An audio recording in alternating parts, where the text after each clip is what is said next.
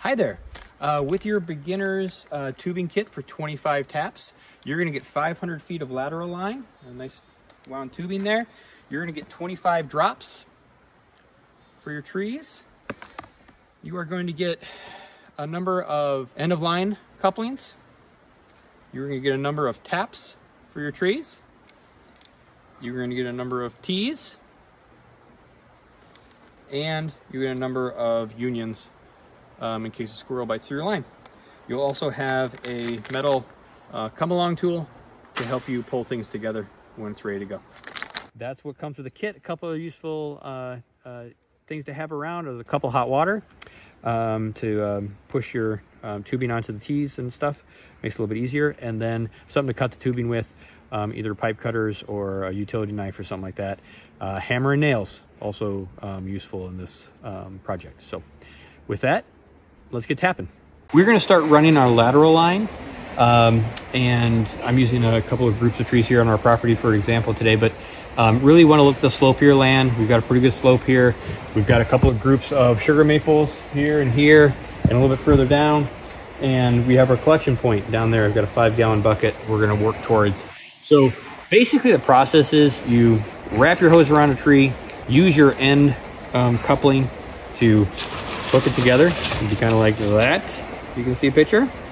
And then weave.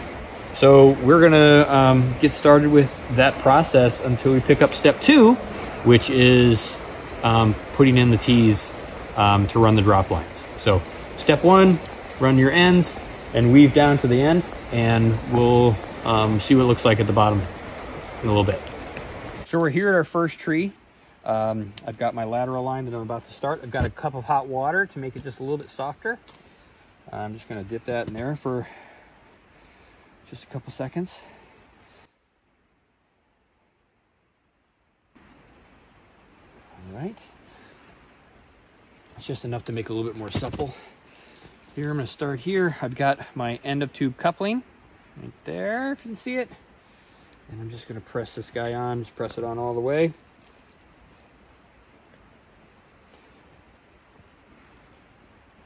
Okay, and then pull that tree tight. And voila, you have started your lateral line.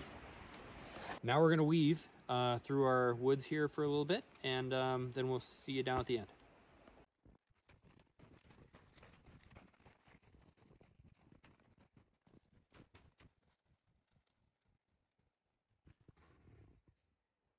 All right, so we're here at the end of where we're gonna stop for our collection point. I've run the line from up the hill a little ways. You can see I've got a little bit of sag in my line. I'm going to tighten that up. You obviously want your line to be perpetually sort of downgraded. It only takes a degree or two to make sure the sap is flowing downward. And you may have to adjust that as the season goes on if you have any drips or dips in your line. And that can be done by using trees that are nearby to bring it up to the point you want it to be. So I'm gonna finish this one up, and then we'll start doing our tees. All right, so I'm gonna show you how to finish up sort of where you want to be for your collection point. I've got a pair of tubing cutters, make a nice square cut. You can use anything, utility knife, but these are handy, and make a nice square cut. Now I've got my coupling. I'm gonna use my hot water again. Make it a little bit easier on myself.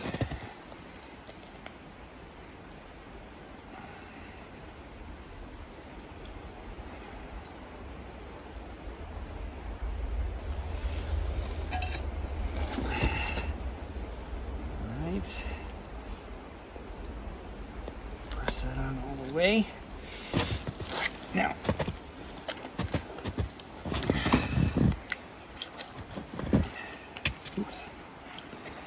now you're going to use your coupling. There's a little hole in it, or a little hook on it. And put a nail.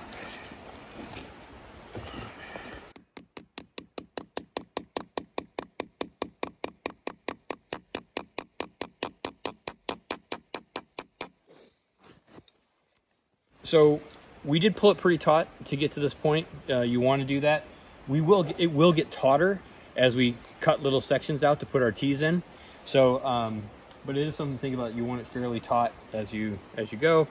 To finish this, we're going to grab another little section of tubing, which is now a little bit of a mess.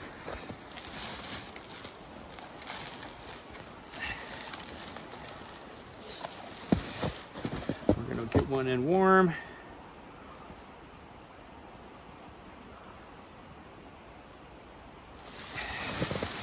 Connect it onto our coupling. And then give ourselves enough to get down into our bucket.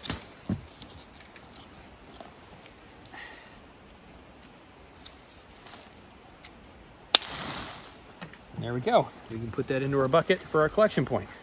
So included with your pack is this kind of nifty little come-along tool. And the way you're going to use this is that it has a couple of slots on it. The smaller slot is actually sized for this size tubing. So you're going to get close to your tree where you want to run your tap. Right, we're gonna put one in there with the line on it. We're gonna put another one a couple inches down. Make sure you get them all the way in there so they're tight. All right, and then you're gonna put the third one a little bit further down yet. Okay, so those should be pinched on there good. All right, what's gonna happen is I'm gonna cut the line here, make space for the tee, and this is going to hold it in place, or at least that's the theory. So I'm just going to make a cut. Oh,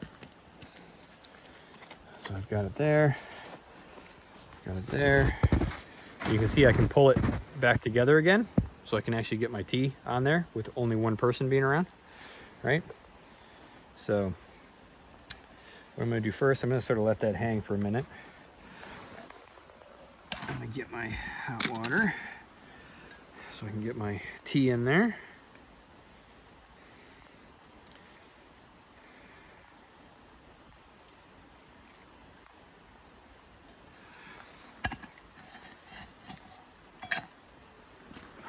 Okay. So you're going to grab your tea. You're going to use your tea so the ends are opposing one another. And so I'm going to put that one on there first. Okay, so I'm going to let that end go for right now. Grab the other end and soak it.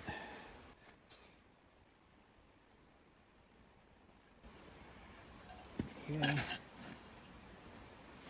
And then put my tea in there.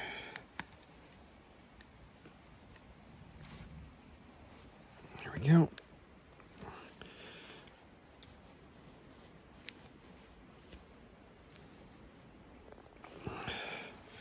All right. So there, your tea is installed.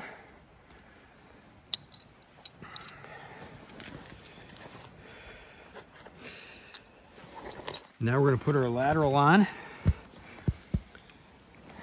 Soak it.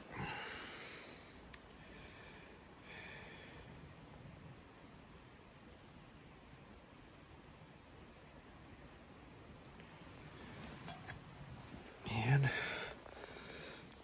we're going to go on the one that's perpendicular to your others. Get that on there nice and tight. Okay, and now you can see the top of this one, the tea is actually filled, and what that's for is so when you're not sugaring, either before the season like now or after, you can plug that guy right in there like that, and it's deadheaded, so nothing can get into your lines and you know, cause any contamination. And then when you're ready, pull that out, plug your put your tap in there, and then you want to start up high. So usually the idea is to start kind of furthest out that you can reach with your lateral line, or with your drop. So you start like on this side of the tree, and then as you clip your taps off every year, you're going to kind of come in this way, and you'll come down the tree until it's too short, and then you'll put a new one on. So you should be able to get several years out of this before having to replace your drop lines. As much as, you know, you have to replace all the tubing. So as always, you may have to adjust your tension a little bit here. I feel like I probably need a little bit more tension on this line, but that is how you run your lines.